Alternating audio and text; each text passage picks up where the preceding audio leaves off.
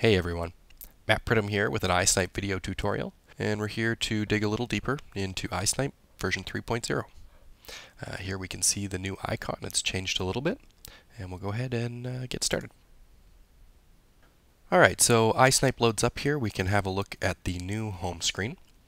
We've decided to break things up a little bit and put them in their own sections, and we think everybody's going to like this a lot. It's going to make changing weapons and changing ammo at the range really quick. Alright, so let's get started, and I'll take you through each of the screens and kind of explain how everything works, and at the end we'll do a compute and have a look at what we've accomplished. Right off, you'll notice that we have a new and load button for each of the sections: round, firearm, range. Let's start with creating a new item for each of these. So go ahead and click on New under Round to enter in a new bullet. Alright, let me take a moment just to go over each of the items here so that everybody understands what they are and what they should be entering. Ammo name is just going to be something that you recognize your ammo by. You can enter anything you like in here. Next on the list we have caliber, and this is going to be the physical diameter of your projectile or the bullet. The next one on the list is bullet weight, and this is just the weight of the bullet or the projectile that you're going to be shooting. The next item on the list is ballistic coefficient, and simply stated, this is a measure of how well a bullet penetrates the air. Each manufacturer will measure their own, and they will often include this information either on the ammunition box of ammunition or perhaps on their website. And to date, I'm not aware of any manufacturers who publish anything but G1 ballistic coefficients, but other ones are out there. Next item on the list is muzzle velocity, and is simply the velocity that the bullet is going when it leaves your muzzle. Alright, now that we've gone over the specific items here, let's go ahead and load a projectile from our database, and we can go ahead and continue to set up our own custom ammo here. So we'll click Load Bullet at the top right here. So let's go ahead and load 308 caliber projectile. Scroll down here to one of my favorites, the Cinar 155 grain. iSnipe prompts us for a muzzle velocity, and you can determine this using your powder charts, or as we recommend, actually measuring in the field using a chronograph. So we can go ahead and enter that.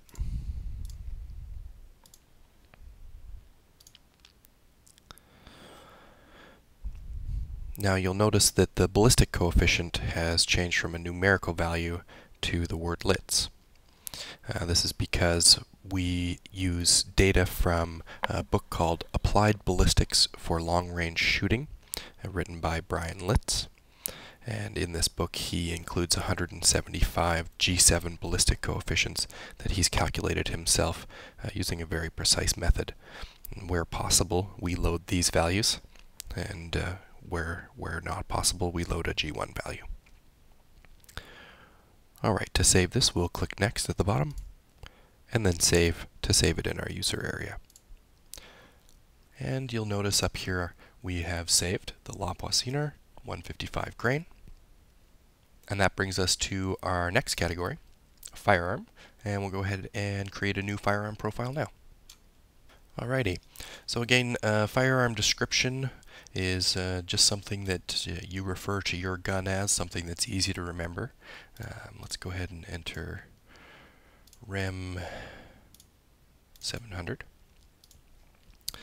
The next item, zero distance. This is the distance at which your gun is currently zeroed. So you put your scope on the target and pull the trigger. At what distance does that hit right on bullseye? For a lot of people, they'll zero their hunting rifles at 100 yards, but we can go ahead and change this to any distance we like.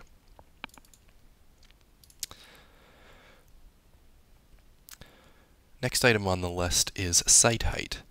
This is the measurement from the center of your sight or scope to the center of your bore. There are several ways to go about measuring this, but you can do a quick Google search and you'll be on your way. Alright, and the next two items, elevation and wind click value. These are simply the click values of your scope. Some of the higher end scopes offer a different value for elevation than they do for wind.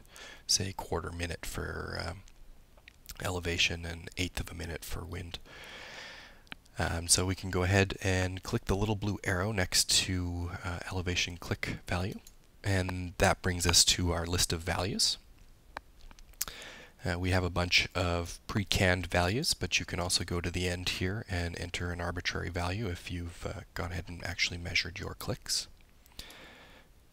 And in this case, we'll stick with quarter minute. Of course, you can also click in any one of these boxes and enter another value if you like.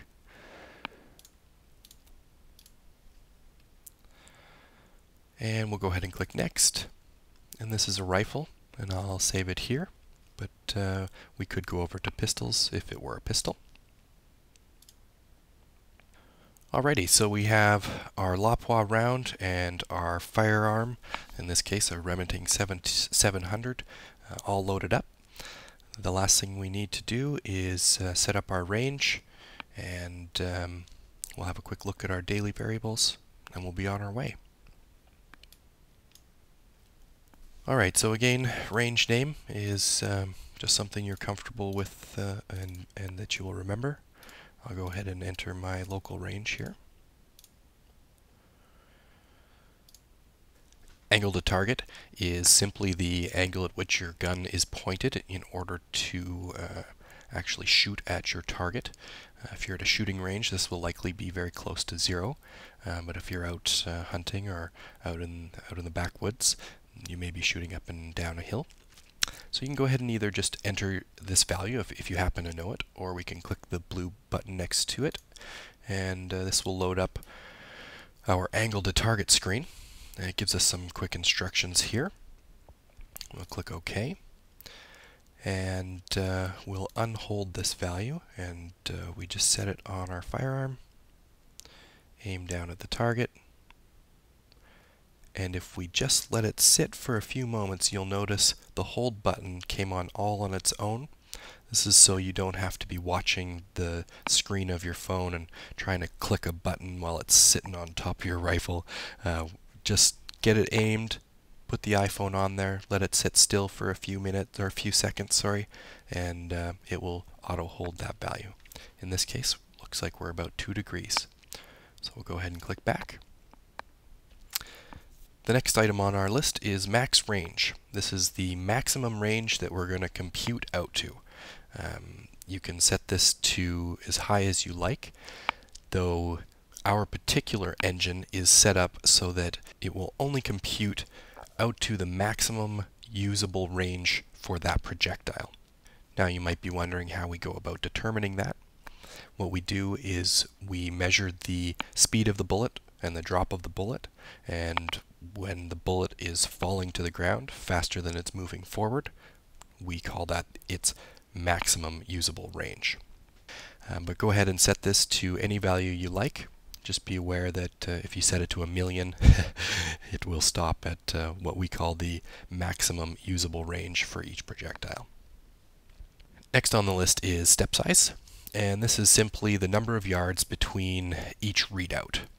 So we've said 2,000 yards, so what it will do is start at 0, and then 10, and then 20, and then 30, and then 40 yards, so on and so forth, all the way out to 2,000 yards. We can change this to whatever we like.